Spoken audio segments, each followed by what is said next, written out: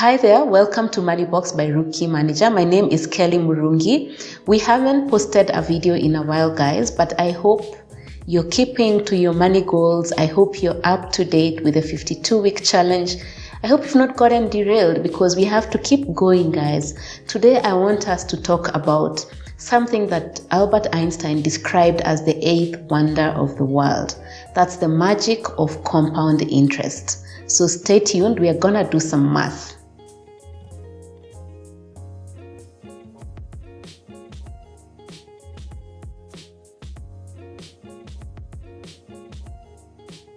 So why are we doing this math today?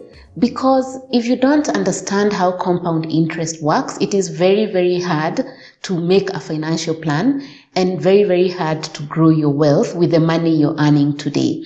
And so I want us to first understand how it works and then see how we can apply compound interest to our financial plans. Now, if you remember in primary school math, I think it was in class 6, when we did interest, we had two types of interest. We had simple interest and we had compound interest. So with simple interest, if you save 100 shillings, say for 5 years at 10%, it means every year you get 10% of your 100 shillings. So year 1, you will get 10 shillings as interest. That's 10% of 100. Year 2, the same. Year 3, the same, up to year 5.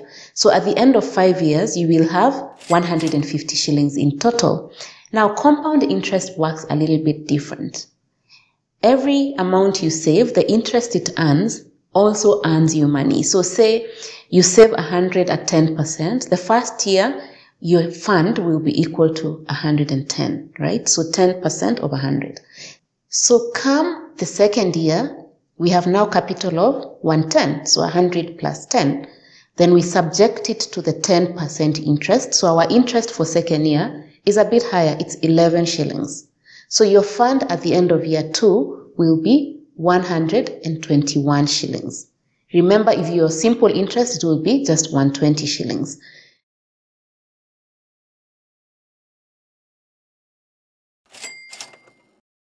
Now, why is this important when it comes to investments? I want to use a couple of examples to demonstrate this, so stay with me and let's do this together. Say you have 100,000 today that you'd like to invest, and you invest it in a government bond that's earning 12%, net of even taxes per year. And we're thinking long term here, and you'll see why, at maybe for 15 years. If you compound that amount, at the end of 15 years, you will have 0.6 million.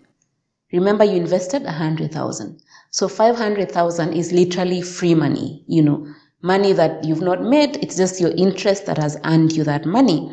If you double the amount, say you invest 200,000 at 12% for 15 years, you end up with 1.2 million. So 1 million bob, free money.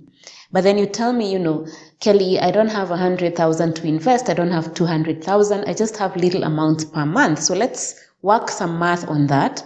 Say you have just 2,000 shillings. You've just started off your career and you can only set aside 2,000 shillings per month.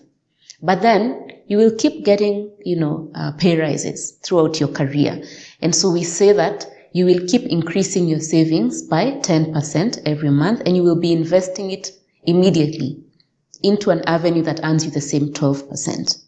At the end of 15 years, this money that you've been saving little by little will have grown to 1.7 million shillings, of which 0.7 million is your contribution.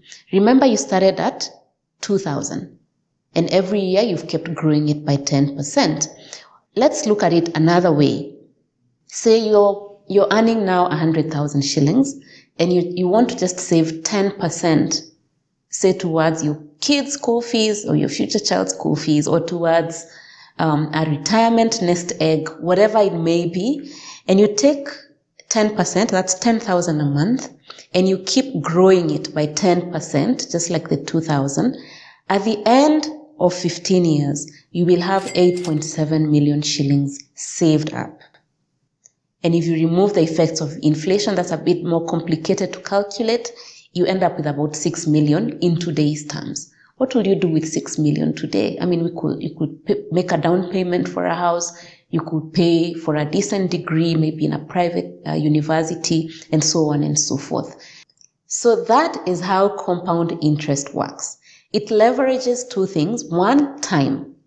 Because you realize if you save for a short time, say 5 years, you don't really get to experience the magic because your interest hasn't grown enough to earn you enough of the free money. That's time. And second, the rate of return. Even if it's low, like 12% as we've projected, you can see it is substantial. But if you risk your money and in some years you end up losing money, then compound interest doesn't work as beautifully as if you invest in an avenue that gives you a consistent rate of return. And then the third thing, of course, is consistency. If you don't have a big balance to start with, you need to keep going every month, save that money, accumulate it, invest it, so that then you get to benefit from the magic of compound interest. So that's basically it. In the next couple of posts, we will be applying compounding or compound interest principles to think about money. So if you've not understood, I will put a link in the description box just explaining how compound interest works. I'll also put up a compound interest calculator, an Excel worksheet that you can use to project to see how your money will grow, and then we take it from there. So that's it, guys. Till next time, I want you to keep saving. Please, if you've fallen off track with your savings goal, it's never too late to get on board and get compound interest working for you. Remember, if you have any questions or topics that you'd want me to cover, leave it in the comments box and connect with me on my socials, whose links I'll put in the description box. Till next time, goodbye.